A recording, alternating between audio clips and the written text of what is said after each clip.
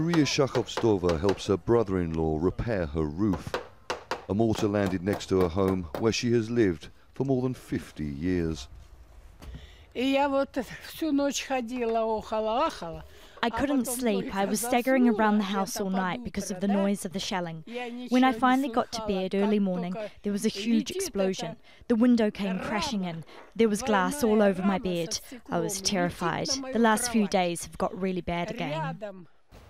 The United Nations says almost 10,000 people have been killed since the conflict between Ukrainian government forces and Russia-backed separatists started almost 3 years ago.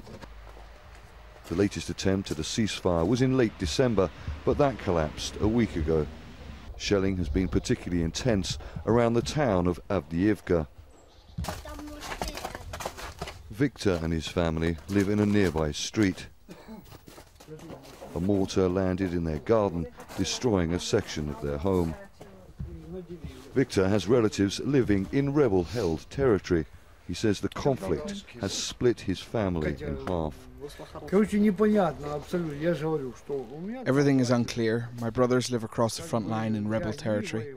I cannot fight. I cannot understand what both sides are trying to defend, and we civilians are in the middle.